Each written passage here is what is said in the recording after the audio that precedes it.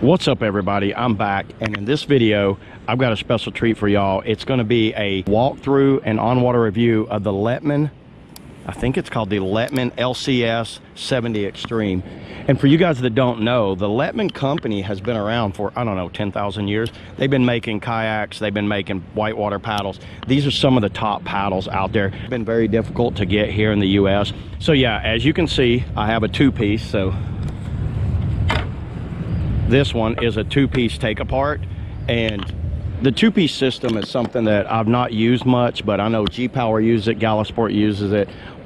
Pretty much every company has some sort of mechanism, but let's look at what Lettmann's doing here. It looks like it's a lever action, and that's made out of metal. So that is not plastic or fiberglass, that is metal, and it's a lever action. And you can go from what looks like maybe 40 or 30 to 45 to 50, all the way up to 90-degree increments in your paddle, left-handed, right-handed, and it's got a 10-centimeter adjustment here. So let's try this out. It's a little, that went together nicely, and it looks like it has a 10-centimeter adjustment. Turn it around. So I like that. I like that system. I'm going to put that to the test. I'm not going to walk through it too much. Looking at it compared here to my AT Super Light, which is, you know, this paddle. This AT paddle's lasted me like 14 years, and it's a unibody construction. As you see, Lettmann does the unibody construction also, but one thing is, look at the bend. Look at how they do their bend. This is what they call a crank bend instead of a natural bend. This is a natural bend right here, where this is a crank bend. And what that does, that puts the blade in front of the hand. So when you put the blade in front of a hand, it gives you like a more efficient pull and less stress on your joints. I do know that. I have used blade forward like that, and I'll show you guys something that kind of like Warner does. I love the Surge and the Odachi because of that blade forward, which they don't have that in their bend as far as their shaft bend. They use it in their paddle bend. So that's something that's interesting. So we're going to see how that kind of goes today. The crank bend, which I'm very interested in that. So this is the Ergonom Pro Small. So little smaller, but it should be a faster stroke rate. We're going to see how the small goes, and I will try to get my hands on a large, but I think the small is going to be pretty good in it of itself. But yeah, I've never had an adjustable shaft, but the ability to take a paddle apart and store in your car, so much easier, or store around and adjust your feather. One of the things that I like to do is the ability, so I use different size paddles. When I'm play boating, I'll use like my Super Light, which is like a 197, and when I'm kind of downriver creeking or racing, I'll use my Surge or Odachi, which is like a 200 to a 202. So the ability to kind of eliminate that and put that all into one paddle definitely intrigues me a lot. So yeah, we'll see how that goes right there. I'm not sure. I've not heard many things about these things breaking, so they seem to be a very durable paddle. I just wanted to show you guys real quick and do a quick little review on the Lettmann Extreme. So yeah, you can see the design philosophy of what they're doing. They're wanting to go with a deep in the water paddle than a wider power pull, which is what the AT does and the Warner does. You can definitely see the difference in the design philosophy. It does have this slight ridge going down it right here that must add strength. Yeah, so obviously this is not going to be a play paddle. This to me is going to be a downriver machine. So I'm so excited to get this on the water. Stay tuned, guys. I'm going to go ahead and get on the water, and we'll see how this thing goes. Yeah, both pieces of your paddle. Correct. All right, left, right, correct. So I'm gonna start out, I usually run at a, start out at 6, which I think makes it a 200. Okay. Ooh, look at that.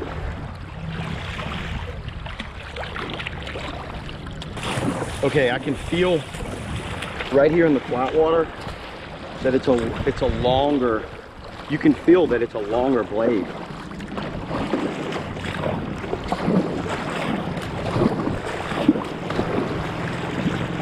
This thing has an interesting power pull on it. So looking at it in the hand, you see how it's a crankshaft, which has the blade in front of the hand, which gives you that ability. Look how I can reach out. Look how far. Wow, I cannot do that with my other paddle. I can actually reach out past the bow. This is a 9-foot boat.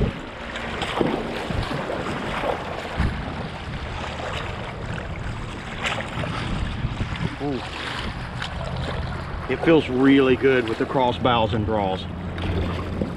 That bend is definitely slices through the water. I'm going to adjust it a little bit more.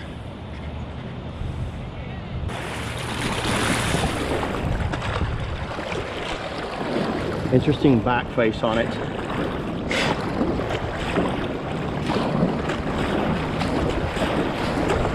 This is, wow, this is where it excels. I can tell you that. Just the way this feels. The swing weight's nice on it. Let's get it down in some white water.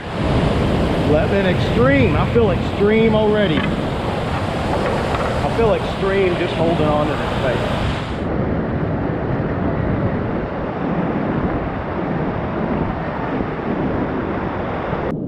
Right away it feels.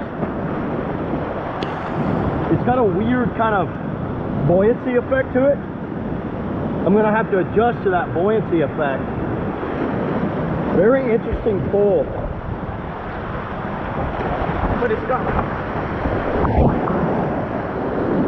got a weird pull.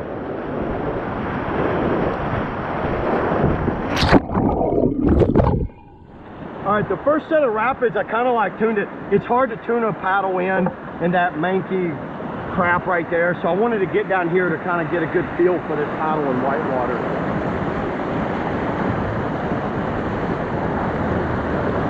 This paddle is definitely an acquired blade. It's definitely a blade that you kind of have to get used to. It's a very long blade that goes deep in the water. And that blade 4 design, you're going to have to overcome that feeling. But the amount of quick power, it gets its power, I think. The amount of quick power that you can do. Let me wash off a little bit, wash off the waves a little bit.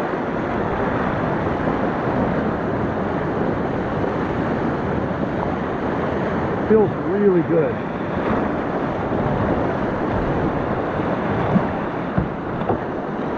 Let's try this back face.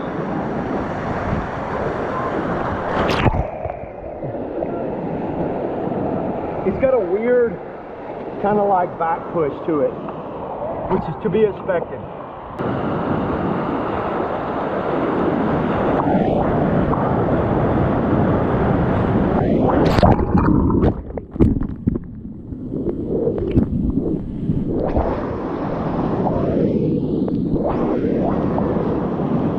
Ooh, that's nice. You can grab a quick power in the aerated water. So watching how it can climb like this, that long blade in the water with that long core.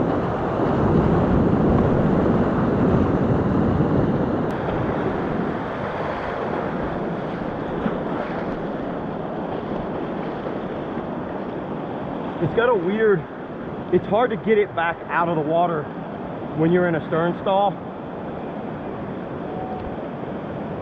It's hard to push it out of the water that way once it gets locked in.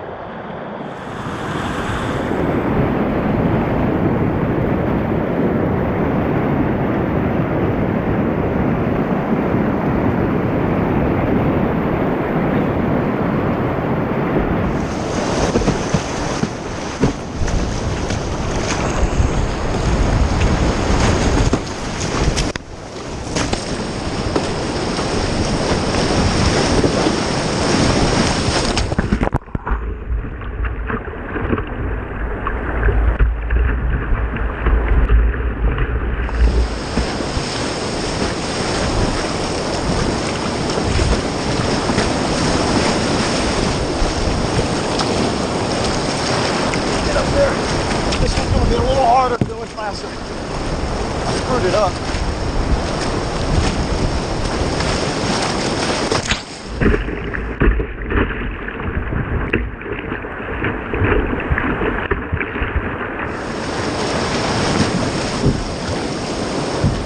let's try to load. This thing has this paddle has a really good like power load, but the back face is not that good on it. Not a fan of the back face. After messing with this paddle broken nose, I get a feeling this is going to be good here too. So I'm just going to kind of work this like a little slalom. That blade 4 design gives so much easier to do those cross bows and these draws. So it took me a little bit to tune in this crank design, but I'm telling you, once you tune this crank design in, you really don't want to go back. Once you go crank, you won't go back. That is so beautiful. It gives you that ability to reach out so far. So really what the issue with it is like more of a downriver. This is definitely a downriver style blade, not necessarily a playboat blade. So this is one of these that you're gonna buy it, you're gonna have to readjust your technique, that's for sure. I'm gonna go for that eddy up there.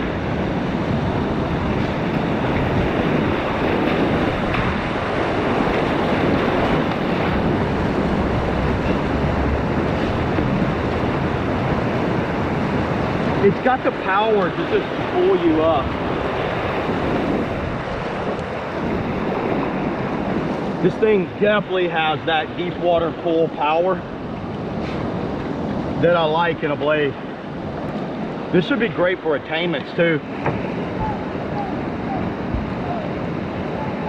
Look at it go, yeah! He did the no hand technique. If you don't think I can do that, there you go. You got to make it look cleaner.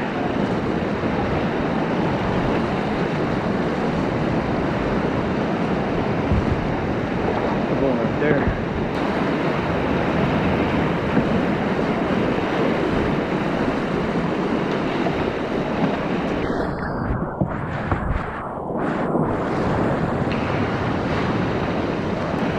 I'm liking how this paddle feels, especially when it gets in this aerated water like this.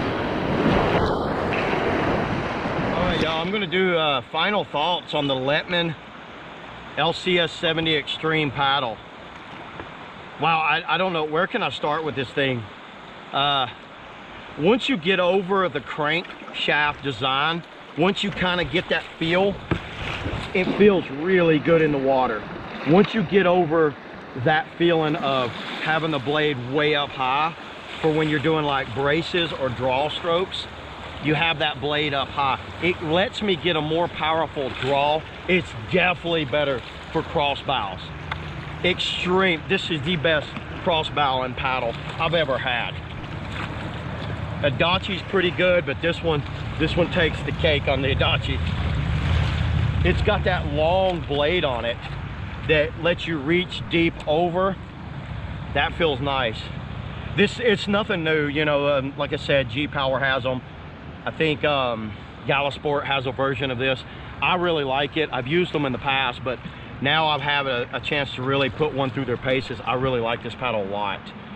As far as downriver, it's a little heavy.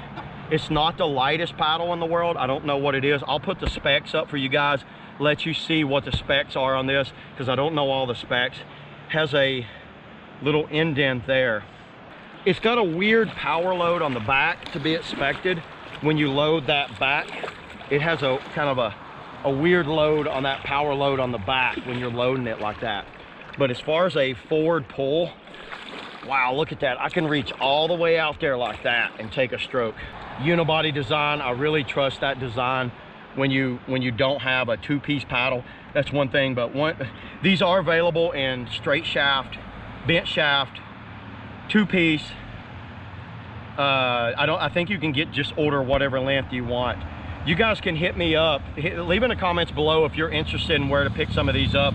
I'll message you and let you know where you can get them, because there's a guy working on some Southeast distribution for these things right now. So yeah, I really like this paddle a lot. I think you guys will like it. But to the elephant in the room, the adjustment in the middle, you know, I've always been a little nervous when you add a joint here, but I set this thing, so at first I started at 6 on almost 50, and because I do a lot of river running and playing a lot, I'd found I'd have some sliciness, so I did adjust it down to the last adjustment there, and it's felt really good. You can go completely